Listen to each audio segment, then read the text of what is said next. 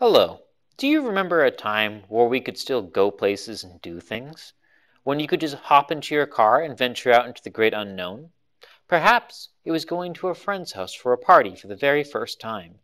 Maybe it was going to a new restaurant that opened 3 towns over because you were that desperate to try something new. Or maybe you accidentally stole a mug from the teacher's lounge when it was clearly labeled as public property, but apparently it was private and nobody wanted it taken.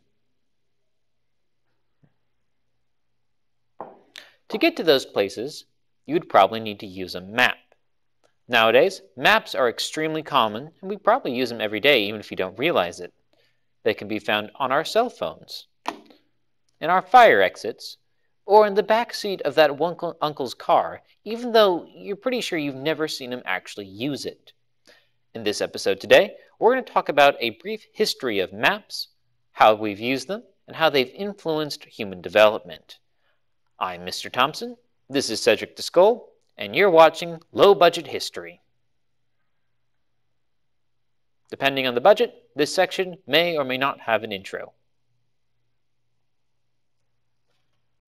Back in the olden days, before the written word or MySpace, people used to make maps out of just about everything. Grass, sticks, rocks, erasable expo markers, whatever they could get their hands on. The maps they made tend to be very crude as well, two-dimensional with exaggerated proportions and just totally made-up features. It wasn't until around 500 BCE, did people start figuring out what the planet really looked like from an overhead perspective. Now, since these people did not have flight, satellite, or the benefit of being really tall, there was a lot of artistic interpretation when it came to map making, or as we would call it today, guessing. Let's take a look at a few of these maps and see how far we've come as a species. Here are a couple of famous maps found throughout history. The first one we're looking at is the Ptolemy map. This comes from ancient Greece. I'd rate this one 8 out of 10. It's one of the first maps made by mankind, and I think it's a pretty good first attempt. You can either see some roads and rivers in there. A bit crude, but hey, given the technology at the time, good job, Ptolemy. This is the Tabula Rodriana. I'd say it's still pretty good, all things considered. This one was more from the medieval era, comes from the Middle East, so that's why the Middle East seems to have the central focus here. We see a lot more small river valleys, nice little trees here and there, though we still have some disproportionate rivers and some really weird coastlines. Also, instead of a boot, Italy seems to be shaped like an elephant. Here you have one by Henrik Bunting. Disclaimer, this map was not meant to be an accurate representation of the Earth. It was more of a representation of the Christian worldview of it. That being said, 2 out of 10, that's not the Earth, that's a flower. And here we have the Mercator projection. Nice shape, has all the continents, even New Zealand, and it is not a flower. 9 out of 10. This is one of the latest designs in map making, and in fact, the map that we still use today in classrooms, textbooks, and child placemats. But even in these more modern, accurate maps, we still have some problems. For instance, if you look at your standard American classroom map, you can first see that, 1, it's a bit outdated. We have countries on here that no longer exist.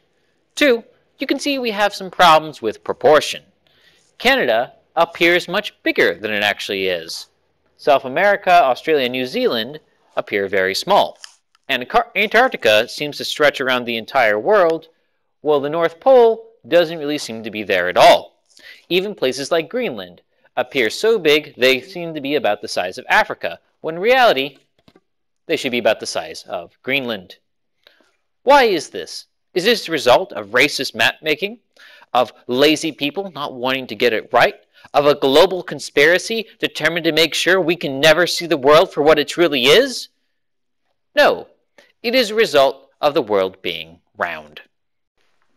But what does roundness have to do with correctness? Well, to find out, here's a little experiment you can try at home. All you need is a Sharpie, an Easy Peel orange, and your standard high school history textbook. On your orange, go ahead and draw a moderately accurate map of the world. It doesn't have to be perfect, just get the general shape of all the continents. Now, of course, to represent this world in a 2D plane, we're going to need to make it flat.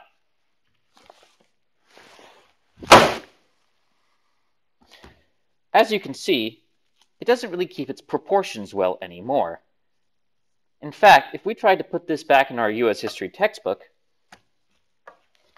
it wouldn't seem very accurate. Truly riveting stuff. I'm afraid that's all we have time for today.